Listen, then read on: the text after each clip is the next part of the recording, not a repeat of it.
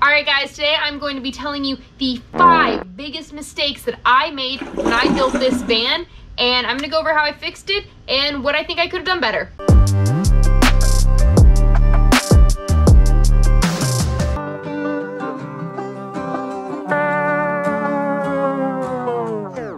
If you're new to my channel, welcome. My name is Janice Spiteri, and this is my Nissan NV200 that I just lived in for 6 months over the winter. I was in it in Colorado from November through April, May, something like that. And those 6 months definitely gave me perspective on things that I really messed up doing when I built my van. I think anyone who's ever built a camper van has realized that no matter how well you plan things out on paper and how much attention you put into detail, once you're actually in it, living in it, and experiencing things in real life, things pop up that you didn't realize would be problems or things weren't good. So everyone always remakes their van, and right now I am in that stage of tearing everything out, redoing like probably 80% of what I built. So let's get started. I'm gonna run you guys through the 5 things that I wish I did differently and I'm fixing right now. All right, let's get right into things. Number 1 mistake was the biggest mistake, my most major thing, and that had to do with my bed, which, as you can see right now, doesn't really exist. I am in the middle of a 100% full remake. I am completely changing my bed, and I will tell you why. When I first started my plans for this van, I wanted to be able to have a couch midday and then lay in a bed at night. Because this is such a small van, I really have to optimize the space that I have. So I definitely knew I needed a conversion type of bed, and I saw all of the slat design ones. With my minimal building experience and I had minimal time, I thought that would be just too intensive to do. And then I saw a video of a guy who had a different style bed. It folded out with a hinge. When I saw that video, I thought this was something that I could definitely accomplish building on my own. It made sense to me. It seemed simple and quick and easy. So that is the bed that I went with.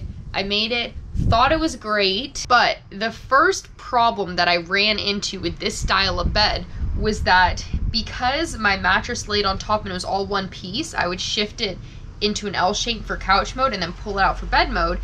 To get to the flap that I had to flip over, I had to reach under the mattress, and to flip it, lift the mattress higher than where my flip came up. In theory, this also seemed like not a big issue until I realized I was flipping the entire bed at once. So I had to lift up this whole mattress, and I'd end up having to get my body under it to pull this top over, flip it over, and then to flip it back into a couch, I'd have to lift the thing, and it was just way more difficult than what I wanted to be dealing with every day. So already just the mechanics of the flip out was pretty difficult to deal with. But wait, there's more. The real horror came like 3 months into living in the van. I was at a snowboard competition and I decided to use my propane stove to cook a meal, and I wanted to use the wood part of my bed to do it. So I went to pull the mattress aside, and when I did that, I learned that I had a big mold problem. Flashback. Guys, I just discovered the most horrifying thing in my van. Let me show you. Oh my god. There is so much mold underneath my bed. Oh my god, I want to throw up looking at that. End of flashback. Even just thinking about it now, months later, is disgusting to me. The feeling I had when I realized that I had been sleeping on mold for however long, I had no idea. That was terrible. And I was in the middle of the season, so there was really nothing I could do. I had to just keep sleeping on the mold. For the next 2 months, I just didn't convert it from couch to bed. I just left it in one place to try to not stir up those mold pores. And every night when I went to sleep, I laid down and in my head knew that I was laying on top of mold. I found out that that mold had happened because I had solid wood, and so the mattress couldn't breathe. I did not know mattresses needed to breathe. Now I know. I am finally changing over to this pull-out slat style bed. So I'll have my slats here, I'll pull it out, and hopefully it should be breathable and a lot easier to convert on the daily. I would sum up my second problem as everything needs to have a place. Making the most of space that you have is a big challenge to tackle when you have a tiny van like this. I don't have the luxury of a transit van where there is that much space. I really have to utilize the space that I have, and so I tried to, you know, make shelves and drawers and things. And for the most part, they were functional. I had all of my clothing in this drawer, my electronics in little bins in this drawer. I had my socks and underwear and bras up here. I had shoes down there. I had snowboard outerwear in here. But there were a whole lot of random things that did not have a place, and it made it really difficult to stay organized and then also get to those things when I needed them. So for example, underneath my sink over here, I didn't have the chance to build any sort of shelves or drawers or anything. I had cardboard boxes and plastic bins and things just stacked up on top of each other, which I thought was fine. Okay, yeah, I have food stuff in this plastic box. I have some accessories and things in this bin and whatnot.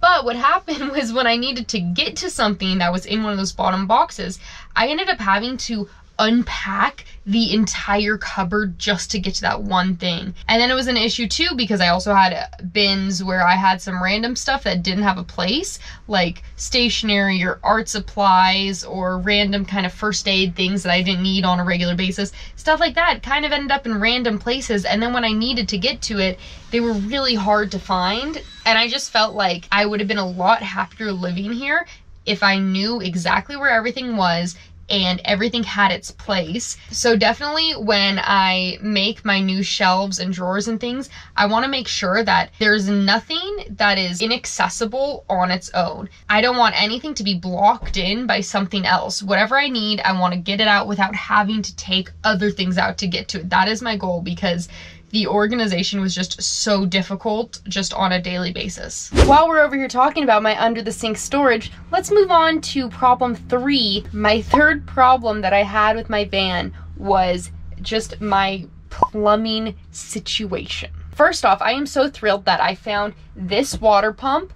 I didn't want to have to do a handheld crank thing because if I want to wash my hands, I couldn't have one pumping with the hand or whatever. So this guy is perfect. USB charging, works like a dream. It allowed me to be able to have a sink in my van, but the execution of my actual plumbing setup left room to be desired. First off, I had no idea how I was going to keep my water, which is just a 1-gallon container of Crystal Geyser that I can pull out and refill. I had no idea how I was going to keep that up close enough to my pump for the little tube thing to reach the bottom and fill in. So right before I left, I made this last minute contraption. It just came to mind. I was like, I'm gonna cut this milk crate in half, stick it in the corner, just hook this thing down against the wall, and it worked. It was not super convenient to take off the wall and refill, but it worked. The bigger issue was the wastewater. I had my drainage pipe come down to just a random container that I found in my house. It was not airtight. It really just sucked. It was a last minute thing. I was leaving that day and I had not figured out what I could drain into. So I took this plastic bin, cut a hole in it, and I was like, well, I'll just, you know, take it out, dump it out, and it'll work out. Unfortunately though, I realized once I was living in my van that when I would go into this under the sink pantry, everything had moisture on it. And I realized that there was condensation on stuff, and it was probably my toothpaste spit and contact solution and hand washing and that stuff evaporating up and turning into condensation on my things, which is so gross to think about. When I'd go reach for a can of soup and it was moist on the outside, I'm like, oh, this is my toothpaste spit that's probably condensated on the soup. So that was one big issue that I need to figure out something to permanently catch my drainage. Another issue with my plumbing situation that will bring us into our fourth issue is that my van would get really cold. By cold, I mean it was sub-freezing in here. My thermometer on a lot of mornings said it was 18 degrees inside my van. My water froze pretty early in the winter. Most of the container froze by the end of December and then did not unmelt until the spring.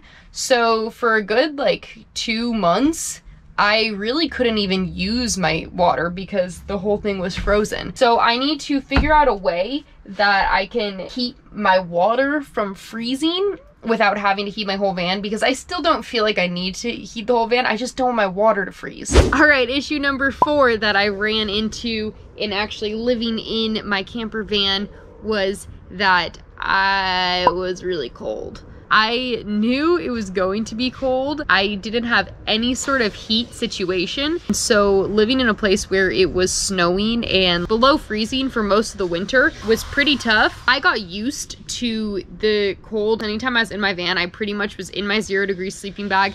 I was fine sleeping in it overnight. But I learned that a lot of things freeze. Frequently, I'd wake up in the morning and my contacts and the solution that they were in would be frozen. My toothpaste would be frozen. My bottles of drinking water would be frozen. The only way that I could keep like leftover coffee from freezing was to just put alcohol in it. It was like everything just froze every night. I insulated my walls, but besides insulation, I don't have any active heating because I'm trying to stay as low profile with this fan as possible. So I don't want any sort of generator noise happening overnight. I don't want any sort of exhaust. Those are all clues that there is someone in the van. So I don't want that.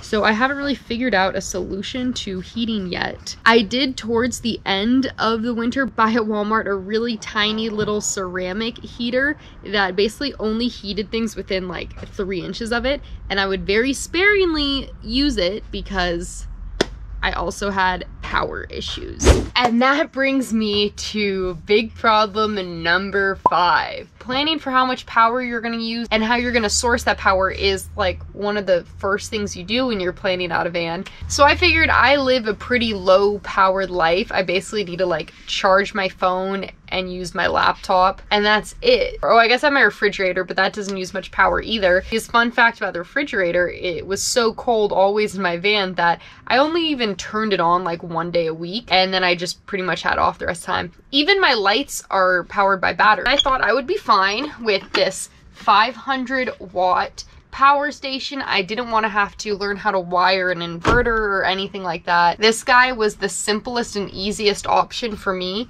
I can charge it by having it plugged into my engine. So I have a little lawnmower battery attached to my engine with a controller on that. Whenever my engine is running, the lawnmower battery takes power and then powers this. So I figured, okay, cool, yeah, I'm driving to the mountain, back from the mountain town every day, so that will charge this up on my way to the mountain back, and then I can use my phone and this, that. It turns out batteries take a lot longer to charge than I realized.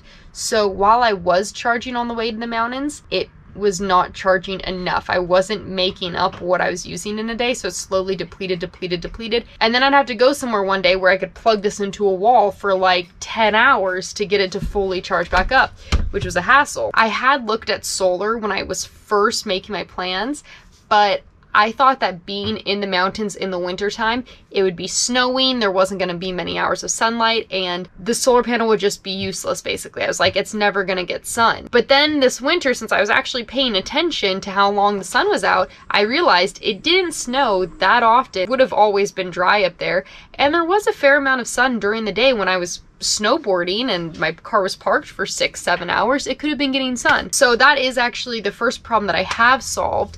I went and added a solar panel to my roof, and my month in Mount Hood was a good test of that, and I'd say like 95% I got the power that I needed. I had the added issue this summer of actually having to run the refrigerator every day all day because it was very hot, but I'm pretty sure that when I get to the winter and I'm not running the refrigerator, I will be all set with power. So I did solve my power issue, but that was something that I really had a hard time with this winter. So there you have it, my top 5 biggest mistakes that I made when I made my van, and I'm now in the rebuild to fix those mistakes, and I should be all set to get out this winter. Hopefully this video keeps you from making some of these same mistakes, or at least keeps you aware of some other things that can arise that you may not have thought of. And let me know in the comments how your build is going. All right, see you guys around. Bye! Life isn't perfect. It's messy and unexpected, but it's wonderful. You can find love, magic, and beauty all around you if you chase after it. So find what lights your soul up, then go out and carpe your happy.